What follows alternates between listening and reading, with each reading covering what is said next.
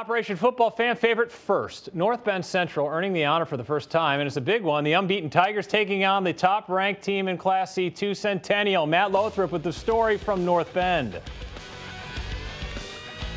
North Bend Central and Centennial in the week's only matchup of unbeaten 11-man teams across the state of Nebraska. The Tigers spot the Broncos a 21-point lead, but NBC fighting back.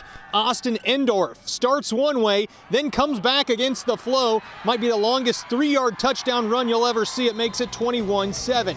NBC then turns a fumble into a touchdown. Ethan Maloli in from 7 yards out. We have a game again. Turning point in the game, though, Tigers knocking on the door, trying to cut the deficit to 6. Big number 78, Colton Bowers with an interception. Broncos use that momentum and turn it into points. Less than a minute to go in the first half. Wyatt Ellers to Joel Bargan, 33-14 Broncos at the break.